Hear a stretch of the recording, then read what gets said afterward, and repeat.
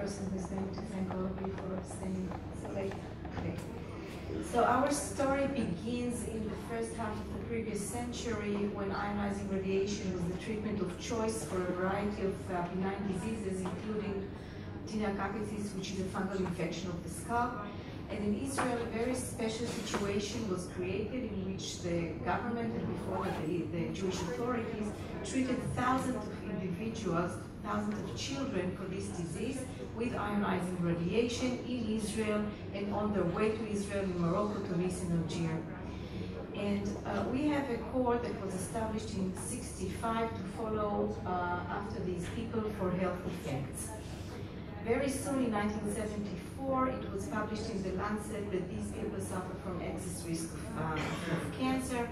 And just to complete the historical story, in 1994, the Israeli government established a law to compensate these people for diseases that were causally related to the radiation treatment. Now here you can see the cohort. The cohort includes 11,000 irradiated individuals and 2 individually matched non-exposed population and sibling controls.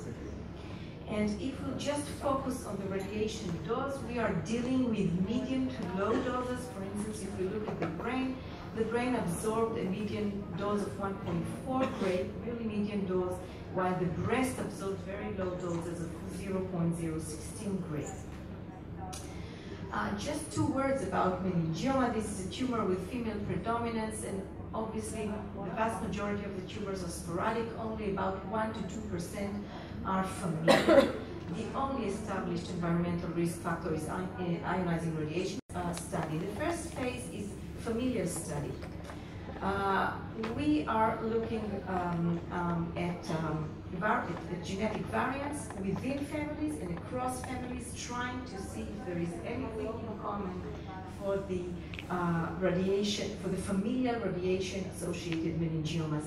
And then we thought to somehow conceptually validate these results, the variants that we will find in the first analysis, in the first phase, by looking at about 100 sporadic radiation-associated meningiomas, meaning meningiomas that has an association to the radiation. We have radiation in the background, but we don't have any other siblings with meningiomas.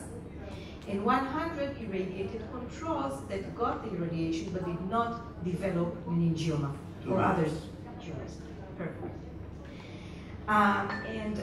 We ask ourselves, of course, would the same variants appear in sporadic radiation-associated meningiomas and or not appear in the irradiated controls? And in this way, we will be able to isolate and see if these variants are associated to the radiation and the genetic susceptibility. So here you have a picture of the families. Most of them, as you can see, are from Moroccan origin. And let's take, for example, the 2 heavy families, one with 4 rams and 1 unaffected, and one with 2 rams and 2 unaffected. And we have identified about 15,000 variants that are non-synonymous with minor allele frequency of less than 1%. We work first family by family, trying to isolate which variants are present in the affected and not present in the unaffected, going down. In this family, getting to 46 variants. I just wrote here 2 of the genes that might be interesting, and in this family, we got in the same way to 64 variants. So we are right now in the analysis of the families, waiting to receive the exome sequencing results from the 200 affected and unaffected.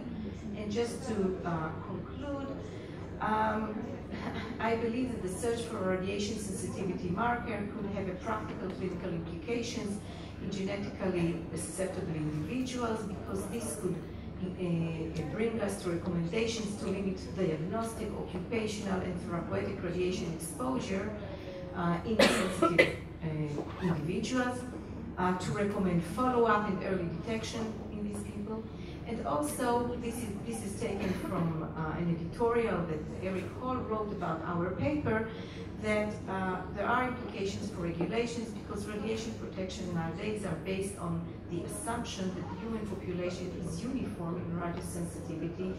But of course, if this is not the case, we need to think of how we would like to set the guidelines, like personalized guidelines.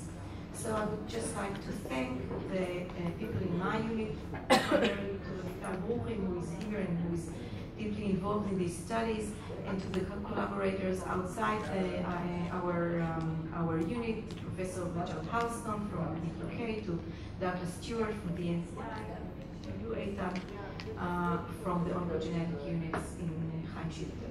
Thank you very much. Time for a question? Yep.